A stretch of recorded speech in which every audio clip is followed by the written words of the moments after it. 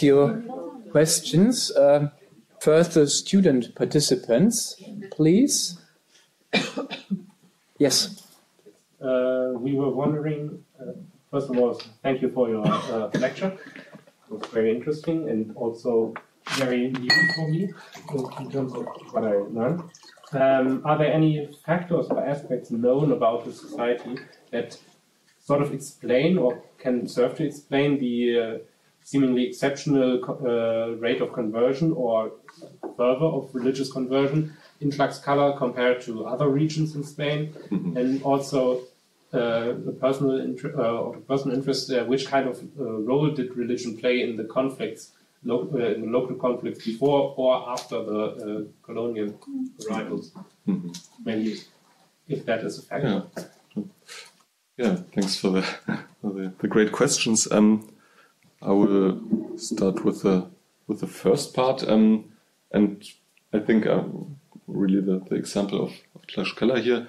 I mean, because I think for me with Tlaxcala I would say we can distinguish between really the kind of what we know, that there were definitely factors of special Christian influences and so on, but also then really this important construction of this religiosity, that I could just touch on it now a bit.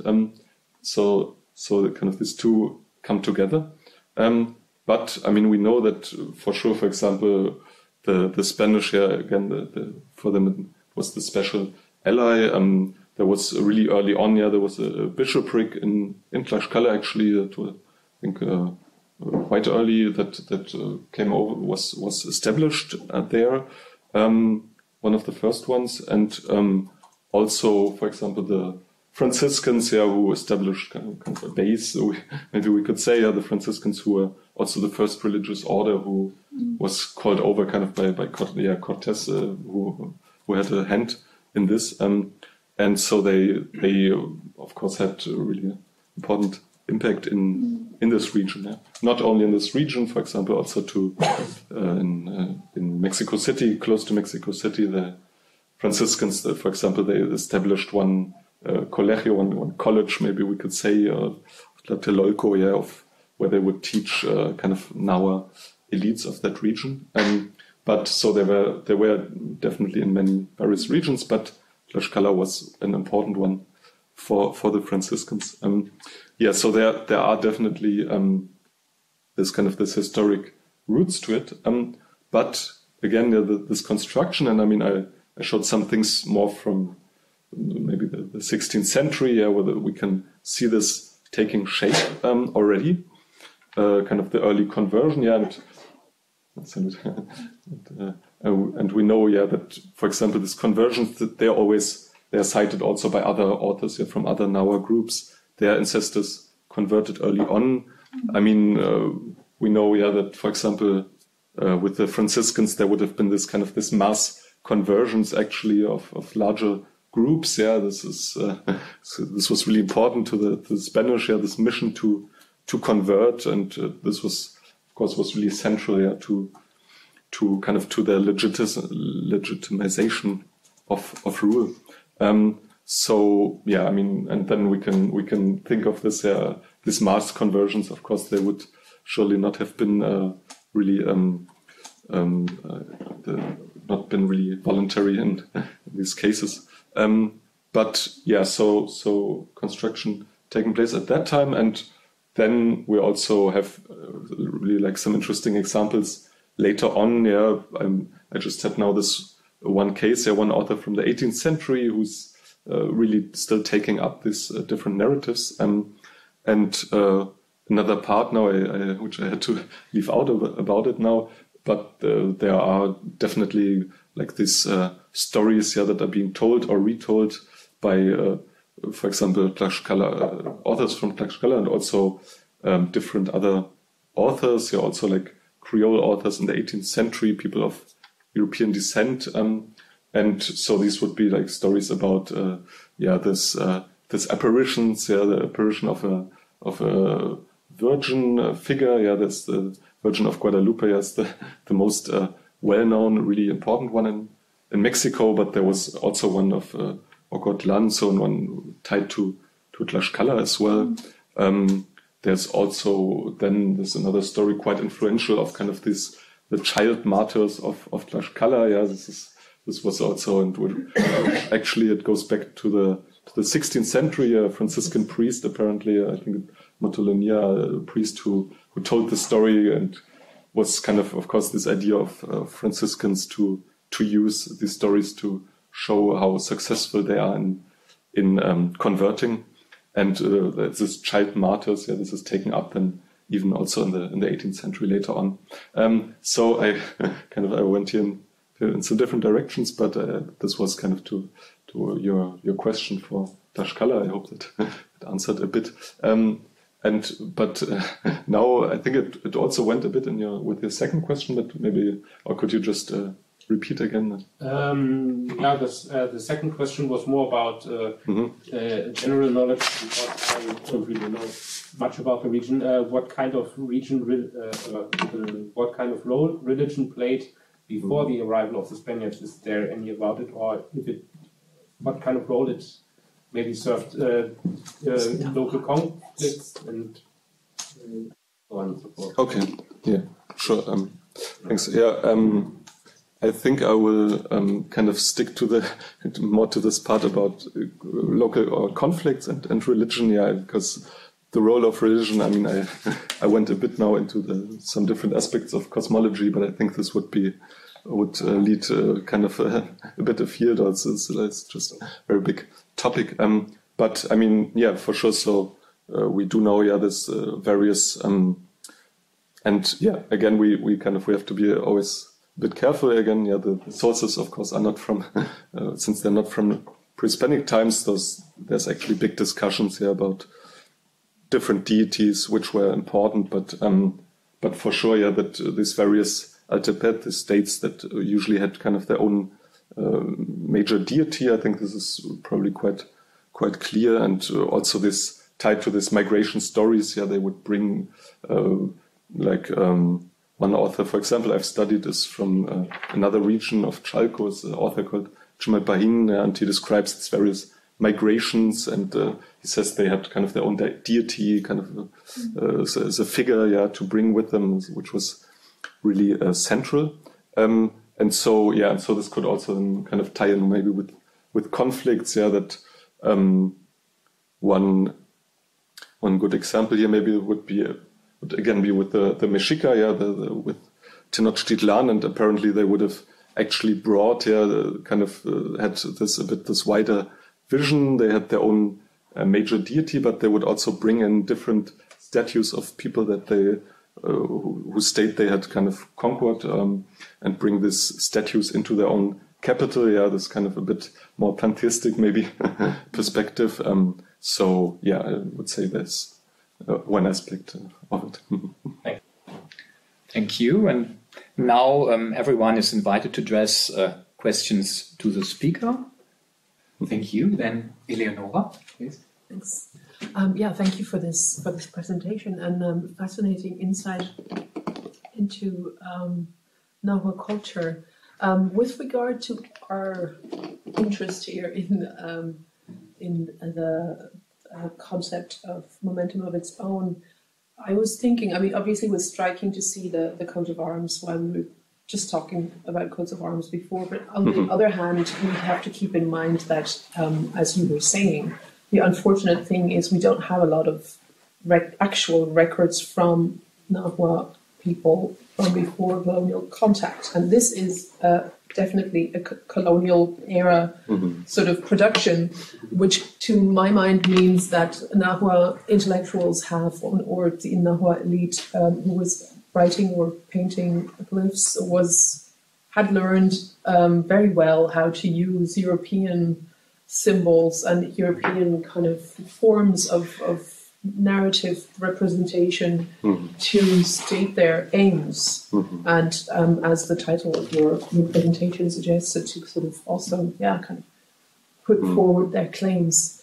So and of course now that the evil question is, or would be, like, do we have any inkling of whether anything similar was going on before European contact?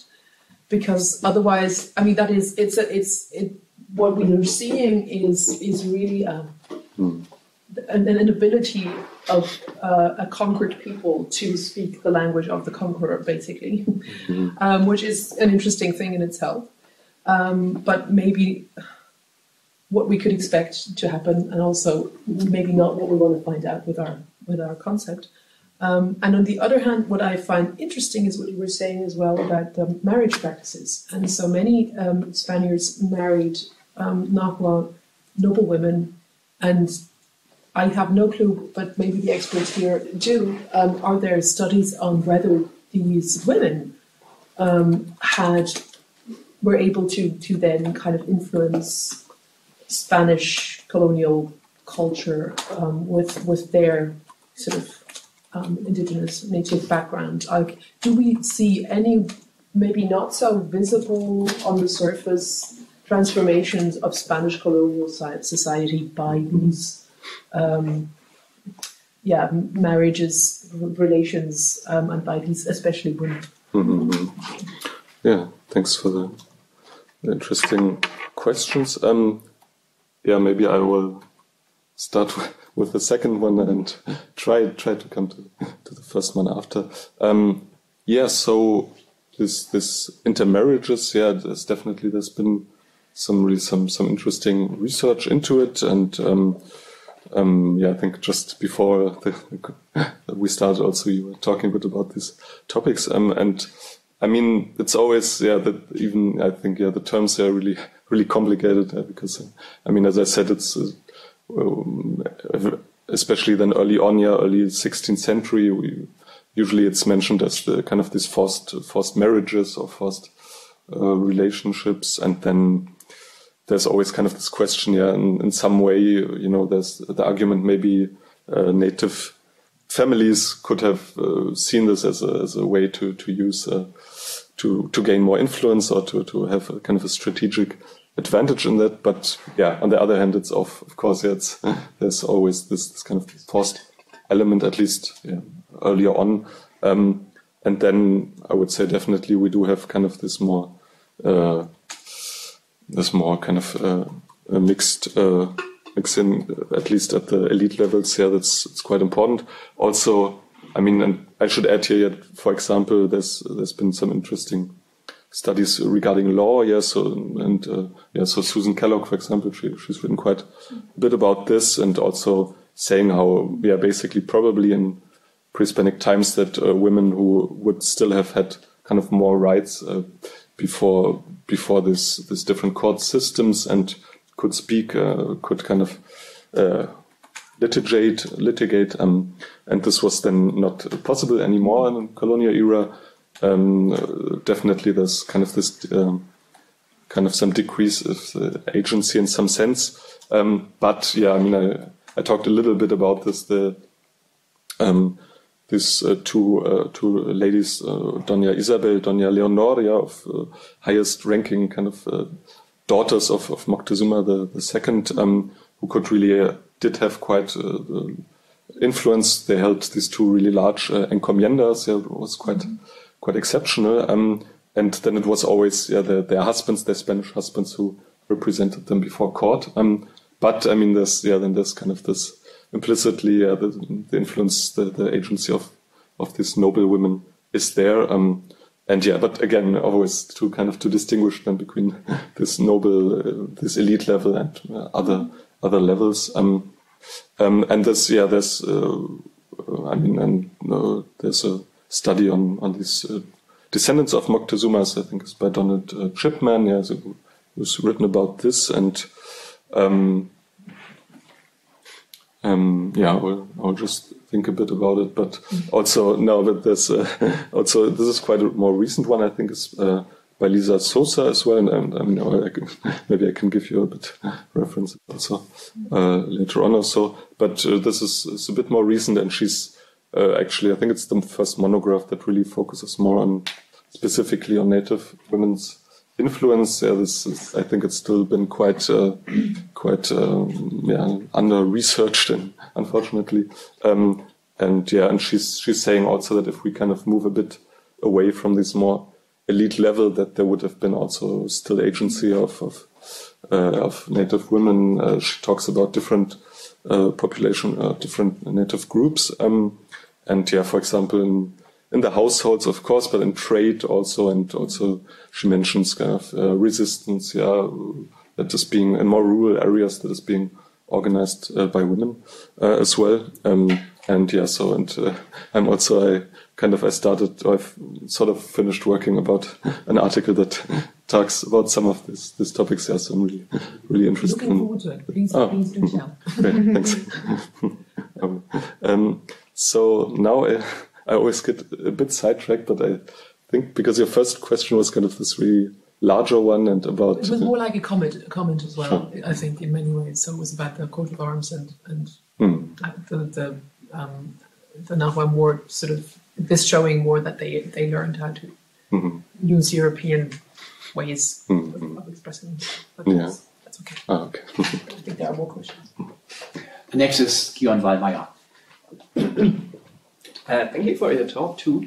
And I have a question regarding the hierarchy of the elites, of the Tlaxcalan elites you mentioned.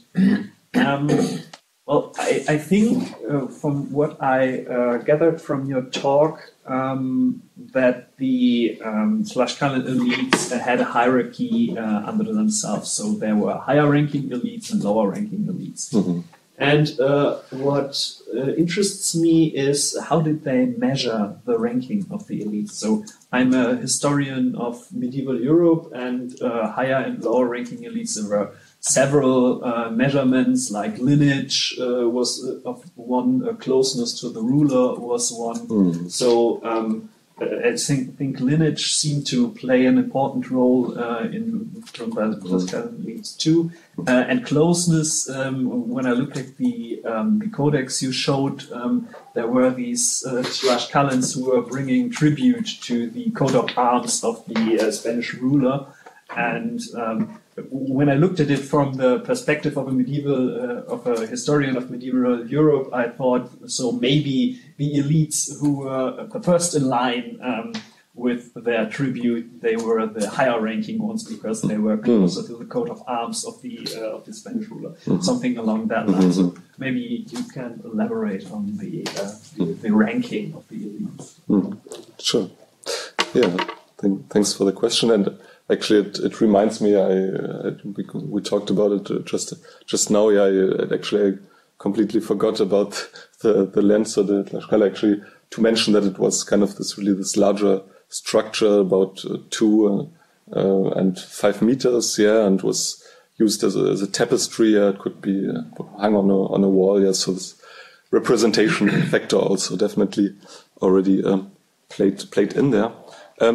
So yeah, I mean, lineages, the ranking of elites. I mean, definitely lineages really do take a special importance. I just showed a bit about it with the lienzo, and the idea is that kind of if you remember a little bit, really you have kind of these larger figures, and then all around are the kind of this really small figures for each of the 4 parts, and at least one hypothesis is that each of them would represent one of the lineages of the 4 parts who had actually then their own influence as well. So really quite complex, again, at least with Tlaxcala.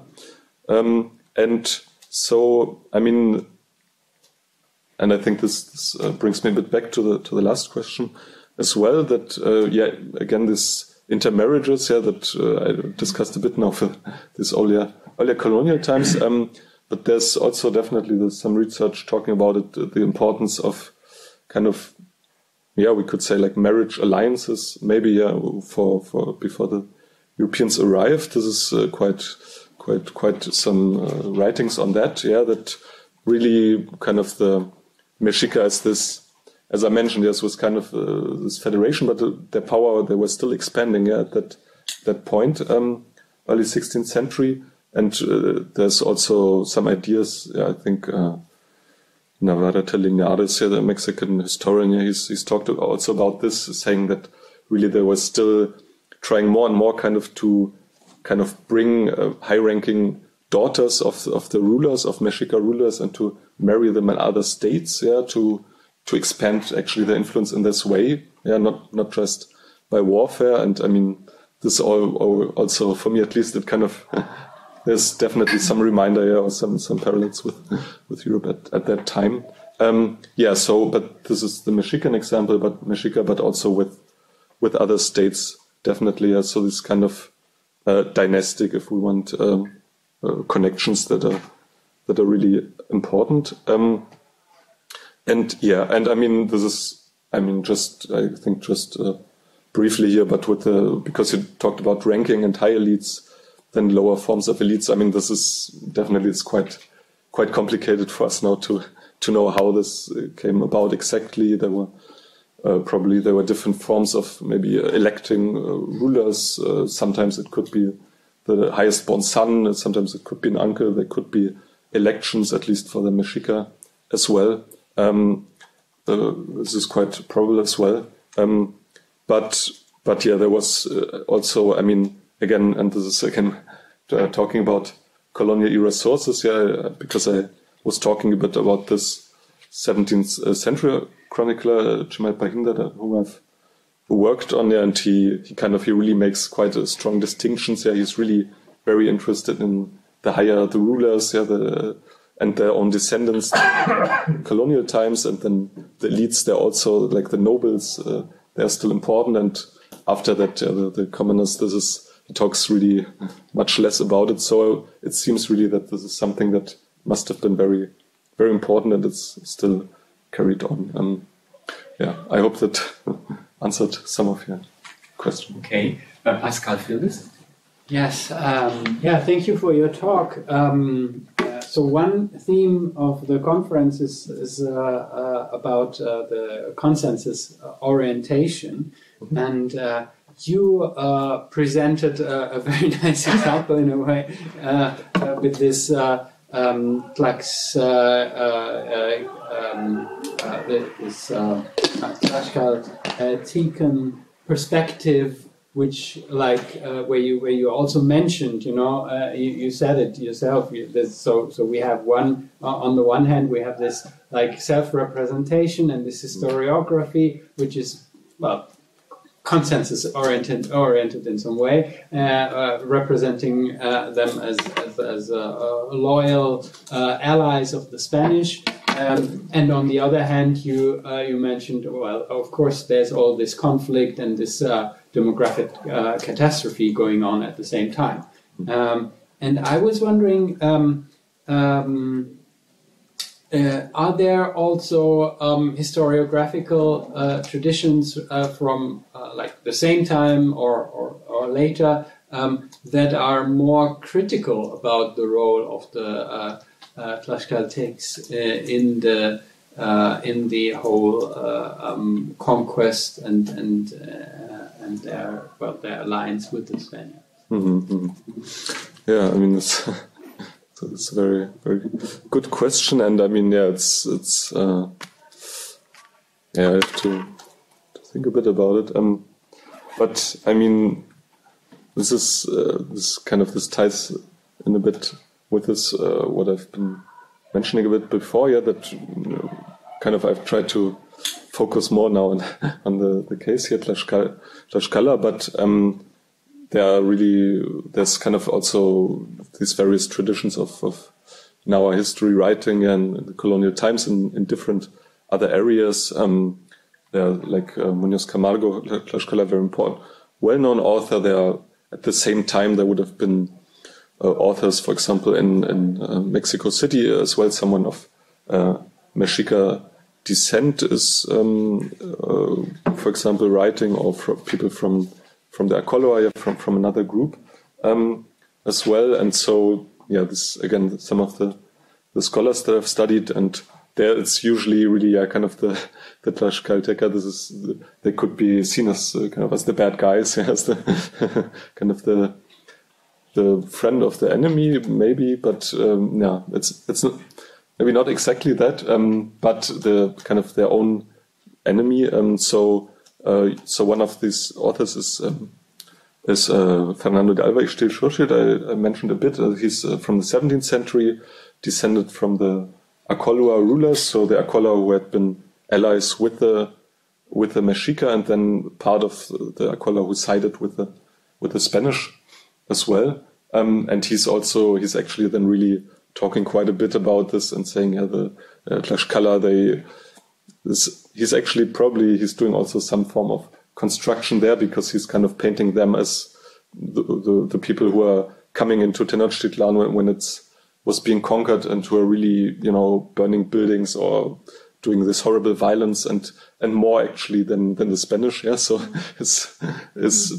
and again, I mean, if we turn it back a bit, from this perspective, yeah, that for someone from this other group, that Tlaxcala would have been more kind of this enemy from this perspective. Yeah, Fernando de Alva, he was writing more for a Spanish audience, and he's saying, my own ancestors, they were really important as well. They had an important role in these wars. They are not being really rewarded as much as Tlaxcala, for example. Yeah, and so this is a bit from this perspective. So yeah, I mean, this is one example, but I think just Tlaxcala would be one, but there's also between, as I said, this idea of the micro ethnicity, micro patriotism. Yeah, different scholars who are then, there's also really various of these chronicles who are kind of quite have this bias against the Mexica, yeah, because the Mexica as well had been rulers. They had really succeeded to have really special rights as well. So it goes back to, yeah, kind of pre-Hispanic rivalries probably, but it's even these rights in the colonial times. There are two names on my list left, Valeria and Franz, please. Thank you so much for your presentation. I just want to go back to the merits in motion part, and then also to your interest in the 18th century. Mm-hmm. Can you tell us a little bit more about how the privileges and the exemptions that the Tlaxcala gain change over time, and why there is this need to reaffirm the special bond or the relationship that you mentioned? Because I recall Servando de Mir in the 19th century, early 19th century, during the revolution, he writes this famous letter reminding the Spaniards that the Tlaxcala actually helped in the conquest. So what happens to the privileges that we get to this point where this has to happen? Mm-hmm. So I was just wondering if you could tell us a little bit more about change over time with regards to the relationship between the Tlaxcala and the Spaniards. Mm-hmm. Yeah, thanks for the question. Actually, maybe this is something I probably have to think about a bit more for myself, actually. Yes, I think I can't really completely give you an answer here now. But I mean, I have to think about it a bit. But I mean, there's also kind of this bit of a larger argument if we're thinking about the 18th century. Yeah, as I mentioned, for me, my focus has really been so far has been more 16th, 17th century as well. But for example, Peter Vieira, he wrote a really nice book on native elites, Creole elites, and the connections between them. Yeah, how there's this important influence between native scholars who would influence Creole scholars of people of European descent. And so, yeah, he talks also about this idea that towards the 18th century, maybe there's kind of there's more this idea of indigenous elites, maybe to reaffirm themselves, or to reaffirm also their own histories as well. I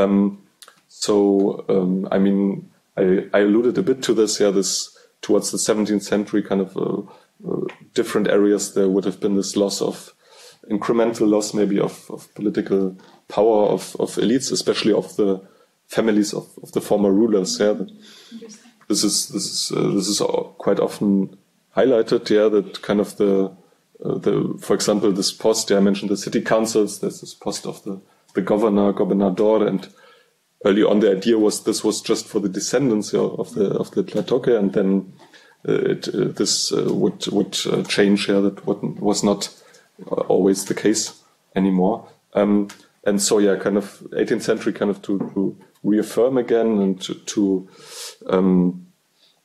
maybe to kind of to reaffirm their own identities in some ways, and also I mean Vieira, it's been a little while since I read it. It's a really fantastic book, but he also talks then about he traces these judicial changes as well, and kind of to saying, I mean this fluctuates really a lot, but even in the 16th century there could have been rights that were given, but towards the later 16th century, the Spanish control was maybe stronger, and that rights would be taken away, or that, and even, I mean, an example would be also that, for example, these higher elites and at some point they could not enter anymore in higher, what we would call now higher education, and the first university in Mexico City, and was open for Creoles, Spaniards, and not for the native people. So there's different forms of discrimination, and I mean then it's so this is always kind of this shifting, and then I think we can kind of make connections here between when missions are being sent, or it's maybe seen that we should try to influence in some way. So I would say this is it's definitely part of this. And the other one that I wanted maybe to touch on a bit briefly here on this, but this is also, I mean, because for example Vieira, who talks about it, and some others have written kind of on this exchange then with indigenous scholars and the important Creole scholars already in the 17th century, then to the 18th century, and so there would have been also this exchange, like the last poem that I showed here, this Sanchez y Salazar, and this is someone who had really also who was tied to the church and who had contact with Creole scholars, and so there was this really this exchange, and the idea then that there's kind of a form of Creole patriotism. Maybe it's a bit a bit problematic term in some sense, but not to nationalism, but patriotism, and this argument could be made, which kind of builds on elements of this native scholarship, and to highlight the importance of pre-Hispanic culture of this region. But these Creole scholars, of course, they're not descended from this pre-Hispanic rulers, and usually they don't have really any interest in indigenous peoples in their own time. So this is a different scholarship on this as well. So so some aspects I hope that answered some of it. Okay, last question. Well, thank you very much again for your talk, and some things already popped up. I just want to refer to your question when you talked about, or referred to conscience orientation, which was common, I would say, during your lecture. Also, you didn't mention it explicitly. Mm-hmm. And the source you presented 5 versus 2 meters, if I understood you right. That was like a PowerPoint presentation during an audience with the king, I would say. So there's a lot of presentism in there. And my question is just a follow-up to your question, actually. What changed over time? That's more or less the central theme of our talk and of our conference. And you just, if I may just repeat one phrase, always this kind of shifting. There was always this kind of shifting. And that's precisely the central theme, is always this kind of shifting. And the kind of shifting, if I may, and that transforms the question, that leads to the elite taking up the effort to travel to Spain with this great PowerPoint presentation to visit the king, and to do what? Of course, to counter, that's my imagination now and my question, to contradict maybe endangered positions. Of course, it's about law and about privilege, but privilege, more or less in a way, is what you need if you want to hold your position. So if it's about privilege or law, behind that, I would say, is gaining or having a fear of losing your position or gaining a position you want to have.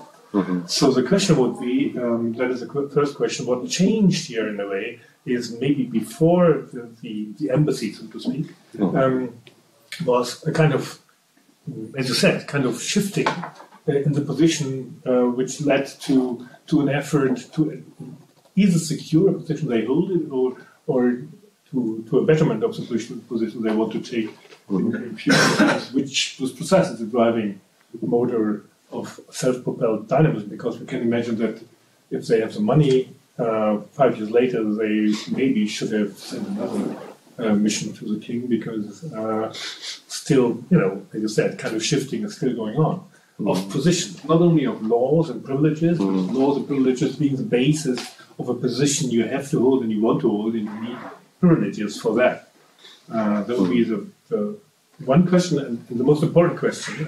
Maybe you can stick to that. And the second question goes on what you said. Maybe they have to learn how to use coat of arms and fabric coat of arms themselves, and that changes. That is innovative, even if it merges maybe different different aesthetics, indigenous aesthetics with that of the conquerors. But do they really have to learn how to deal with powers that we will call king, and like the relationship between aristocrats in our term and king, which is a certain relationships, and you know how to deal with them. For instance, writing them poems in a way, or telling them how nice they are and how nice I am. So please give me my privilege and give me my position. So these are the two questions. Okay. The first is about change. It's about change and position. And sure. And I mean, the second one I understood more about. Could you try to put it in another sentence? Well, maybe you just answer the first one. About change and whether it is about reclaiming position. That is the driving force behind their setting sail to Spain. Which is Sure. Okay. Thanks for the questions. I mean, for me, basically, I think I can't give this direct answer. It was like this with this topic at least. I mean, I can, for me, like a few things did come up. Also things that I haven't mentioned really so far. So because also, I mean, with the last question as well, I mean, I talked about kind of these shifts taking place.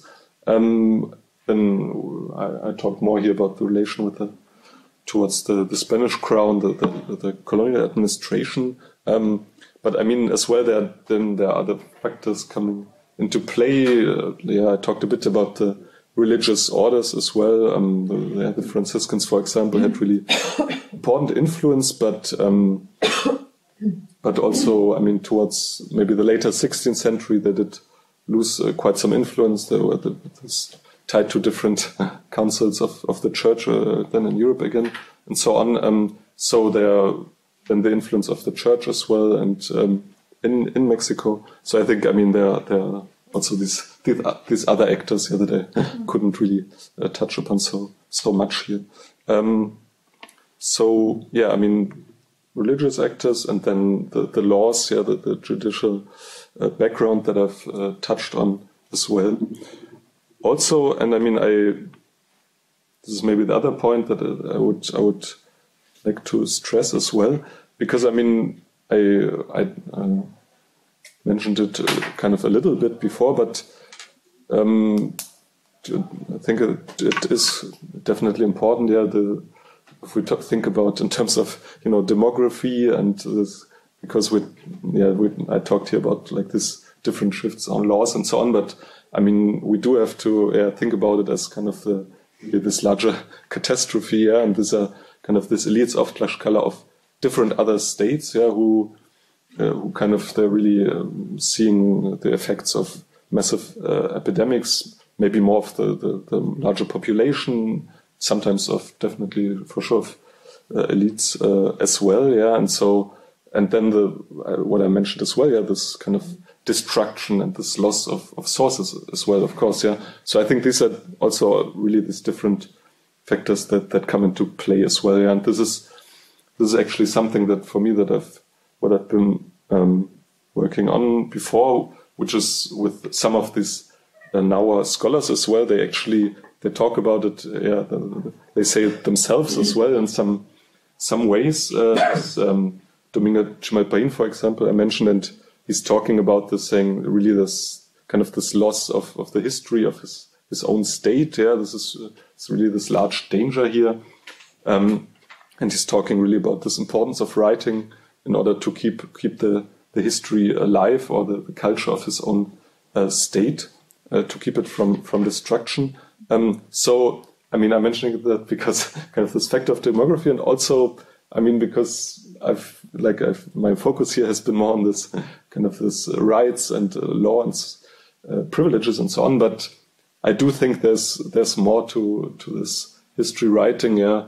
And also with Tlaxcalan, yeah, like someone like Muñoz Camargo, there's definitely this larger interest of kind of this recording this history, and in order so that it won't get lost. And we know, like in some cases, yeah, some of these scholars that I just mentioned, kind of these are like our only, or really are some of the few sources that we have on some of these specific states. Yeah, so this was actually very important, this work. So yeah. Thank you very much. Sure. Mm-hmm. Then let me thank everyone who contributed to this evening's lecture, the speaker, the discussants, the assistants, and the presenters. Tomorrow morning we will start our conference program here at 9 o'clock at the same place. All are invited to continue the conversation about change and momentum of its own in pre-modern Latin America. And now all speakers are invited to dinner at Gasthof Bultmannshof. We are also welcome other participants and listeners, of course. And at last, a good evening to all.